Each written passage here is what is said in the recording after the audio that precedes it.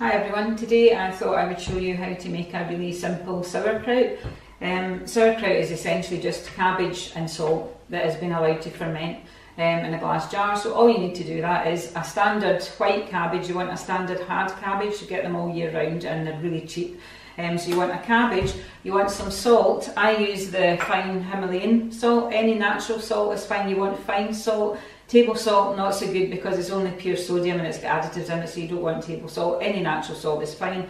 As I say, I use the fine Himalayan salt. And then you want a jar. Ideally, for fermenting, I use these clip top jars, which are absolutely perfect because you can clip them shut and you can keep the oxygen out of your ferment while you're fermenting it, which is exactly what you want to do to stop getting mould in it. A jar that size, that's a litre clip top jar, that generally works really well for one cabbage worth of sauerkraut.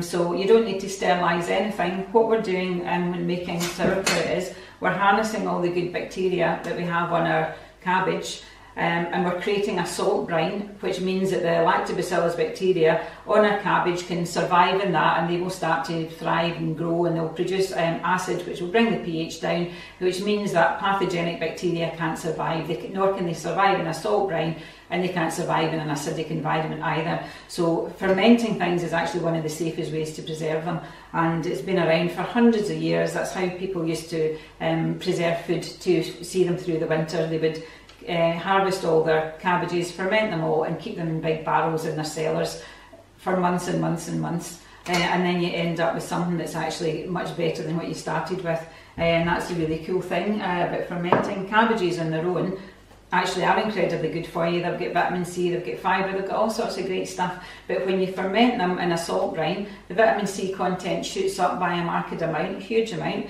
Everything becomes more bioavailable. The lactobacillus bacteria, and these are like the bacterial bouncers, these are the guys that you want in your side. These are like the tough guys of the bacterial world, and that's generally what you've got in any vegetable. It's lactobacillus bacteria you have. So what we're going to do is we need to first slice our cabbage. We're going to take a leaf off because we're going to use a leaf to pack everything down and keep it all under the brine. So first up, get your cabbage. We're going to just take and try and get it off in one if you can.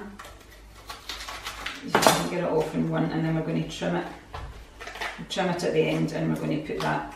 Right, so I've managed to get that off, so that goes aside. Right, you don't need to bother washing anything. Cabbages, so you're harnessing all the good bacteria on it, so unless it's got dirt on it, wash the dirt off, otherwise don't bother.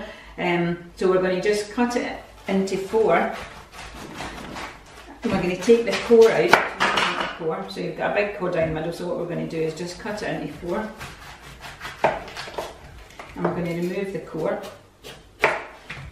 Traditionally what they used to do was actually use the core to keep their cabbage all submerged in the brine, but that tends to not work particularly well because if it's not under the brine you can get mould on it, which is not ideal, but I've got other ways to show you to keep them down. So, right, so I'm going to, right, so that's my cabbage. I've cut the core out of it. Other thing actually I was going to say was when you get a cabbage, don't put it in the fridge because it dries it out slightly and it makes it harder to get the brine out of it. So if you try and use it as fresh as you can, and if you're just going to store it, don't put it in the fridge. So the options here are, you want to then shred your cabbage as finely as you can. Various ways you can do that. If anyone has a mandolin, you can use a mandolin to shred it. These are a bit lethal to be honest, but they do work very well. And you can get really nice fine cabbage with that. Other thing you can use, which I have, is one of these wee peelers, which is actually really good. So you can do that and you'll get really nice fine shredded bits of cabbage. Or you can just use your sharp knife, or if you have a food processor then you can put it through your slicer attachment in your food processor, and that will slice it finely enough as well. So bear in mind that the finer you slice it, the faster it will ferment because there's more surface area. So what I'm going to do is I'm just going to shred my cabbage up today with my wee peeler, and once I've got that done I'll show you the next step.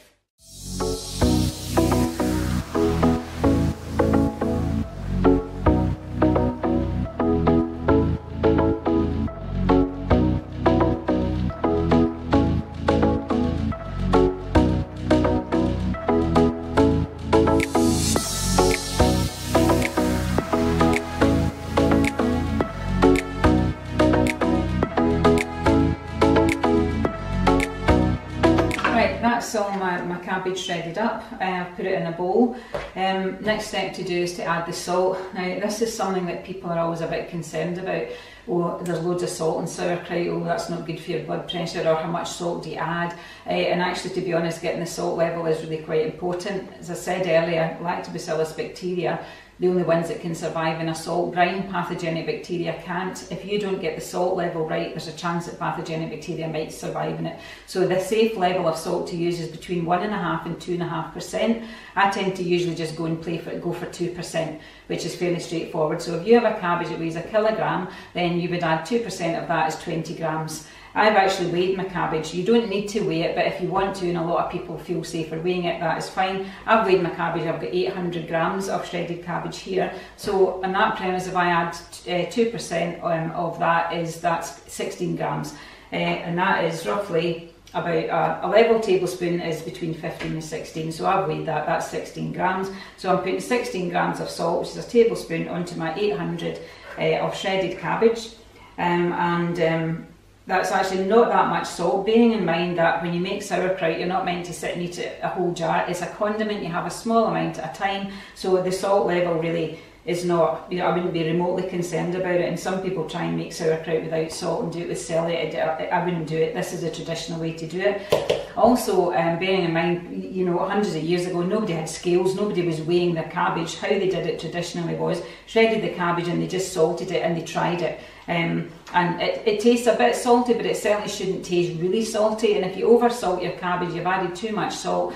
The only thing you can do then is to add more grated veggies to it, because as you ferment it, it'll get more salty rather than less salty. So I've put in my salt. So again, that's 2% salt that I've gone for. I've added there, so I'm going to put my gloves on for sensitive skin, and then the fun bit starts. What you need to then do is massage the salt into the cabbage. Kids love doing this actually, it's really quite good fun. Again, if you have put your cabbage in the fridge, it's harder to get the brine out of it. Traditionally people used to use big wooden mallets and hammers and things, but all you're going to do, and if you've shredded it up really finely, it doesn't take that long, and then what will happen is you'll have lots of brine.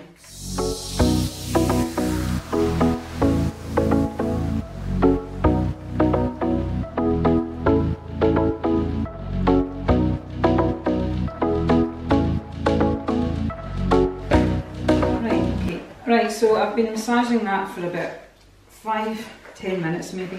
It's a wee bit sore in my arms because it's a bit high up. We'd normally be doing this a bit lower down, but all I've done is really just squeezed it, massaged it and squeezed it. If you can see, it doesn't take that long to actually get brine out of it. So you're not adding brine, you're actually just creating it. The salt pulls the water out of the cell walls, and that actually starts to break it down, which means it'll start to ferment faster.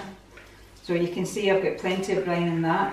Now I'm just showing you this is a simple sauerkraut, but I don't tend to make just a plain sauerkraut. I add all sorts of other things, but I wanted to just show you a plain one. But what I'm going to do is add about a tablespoon of caraway seeds. Caraway seeds are really good for your digestion, and it's a really simple thing to add. So I'm going to add about a tablespoon of caraway, just because I like that. Then I'll close that over. Right, so then we're just going to mix it in. So the next thing to do, once you've got your brine, if you find that you haven't got a lot of brine from the cabbage and you've been massaging it for a while, what you can do is just put a wee tea towel over it and leave it for half an hour and then come back. If you try it,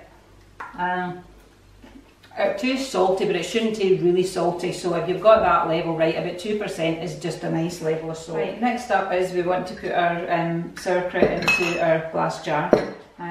So again, as you don't need to sterilise them, just wash them, make sure you've rinsed all the soap. If you've any soap, make sure you've rinsed them out with hot water.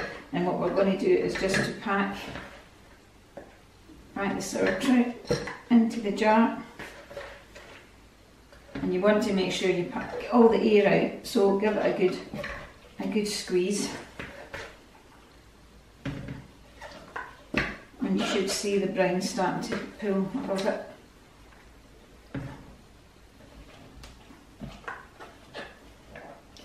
And as I say, it's that salt brine that's going to preserve the cabbage and create the environment for the lactobacillus bacteria to get to work and create all sorts of fantastic stuff for you and your health. So, should have just about the right amount for that size of jar. I'll just put that in. Mistake sometimes that people make is they put too much cabbage in their jar. If you fill it right up to the top, there's no way you're going to be able to keep all of that underneath that brine. That's just about the right amount. You can see we've got a wee space at the top. Everything there is underneath the brine, so you can see that's exactly the right amount. So what we're going to do next is we've got our cabbage leaf that we'd left aside.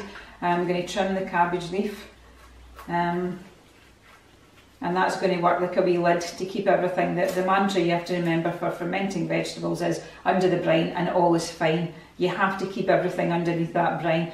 This is an anaerobic fermentation. You don't want oxygen in it at all. All the vegetables need to be underneath that brine layer where they're safe, and there'll be no chance of any pathogens or anything getting in there. So I've cut this, and you want to have your leaf that way rather than that way, because you don't want your leaf sticking out of the brine either. So if you do that, you can trim it to exactly the right size. You don't want any bits of your cabbage sticking up. If you push that in, you can see that what that does effectively is it just holds everything underneath the brine. And you can see that's just a perfect amount there. Then what you can do, if you've got enough room, one of these wee glass goo pots, these work really well just to clip them in the top. You can sit that, now what's going to happen is that's going to overflow. You can sit that in the top, and then you just clip the jar shut, and that keeps it. That's going to be a perfect anaerobic environment in there for you. And again, you can see in my glass jar actually it's a bit rusty around the outside. That's because the brine will start to be displaced, but that's just on the outside, so don't throw your jar away if you've used it once and you've got rust around it. So that's a perfect amount for one jar. You can see the brine is right up to the top, the cabbage is down to here, it's totally covered in the brine. And what I'll do next is going to put a wee bowl underneath that, because there's a bit on the top. Just make sure that you don't have any wee floaty bits. Clear that off. What I'll do then is put a label on that. I will let that ferment. My preferred time for my standard kraut is between 3 to 5 weeks. It's really up to yourself, it's a personal thing, but really the fermentation process isn't really complete until about 3 weeks. It goes through a bit of a process, so you have slightly different bacteria at different stages. So for me, that sweet spot is about 3 weeks, 3 weeks to 5. So I would leave that and I put it in a cupboard, or you just leave it in your kitchen worktop. You can keep an eye on it. Don't open it, there's no need to open it, and every time you open it you let oxygen in. These clip top jars work really well because the brine can escape from the rubber seal, but oxygen can't get in. So that is a perfect environment. You don't need to buy these expensive jars with all sorts of airlocks and things on them. That works fine, and you can reuse your jars loads and loads of times as well. So that's me. I'm going to put a label on that. I'll leave that for probably for me about 4 weeks. I'll leave it in the cupboard. I'll then try it at 4 weeks. I'll open it, try it, and if it's sour enough for me, then that's perfect. What I'll do is I'll decant it into smaller jars and put it in the fridge. Put it in the fridge, that stops the fermentation, and that will then keep for months, if not years. A lot of time you can actually keep sauerkraut for a long time, especially if you've got it in smaller jars and you're not opening it. Another tip is don't put if you've got a big jar and you're using it and you've hardly any left, transfer it to a smaller jar. You want to keep that head space and that oxygen level as low as you can. And again, also, if you've got a nice clip top jar, then you don't want to put that in the fridge and keep that. You want to put your sauerkraut into other jars, then you can make another batch and reuse your jar again. So that's about as simple as it is. So again, you just need to check with your salt level. Go for 2% salt. Weigh your shredded cabbage if you want to do that. Add 2% salt. Make sure your jar is just clean. Pack it. Make sure the wee mantra under the brine and all is fine. You've got everything underneath that brine level. You've added a cabbage leaf and you've added something to weigh it down. If you don't have a glass goo pot, the cabbage leaf sometimes is enough to just, if you've got a really sort of solid cabbage leaf, sometimes that's enough to just keep it down. If not, you can add anything. Some people use like clean stones or whatever. You can put that on top as well. But again, that's why you're doing it, is you've got to keep everything underneath that. That's one of the most important things. So that's just a simple sauerkraut. So I hope you give that a go, and that will give your gut bacteria a real boost, and you have tons of probiotics in that.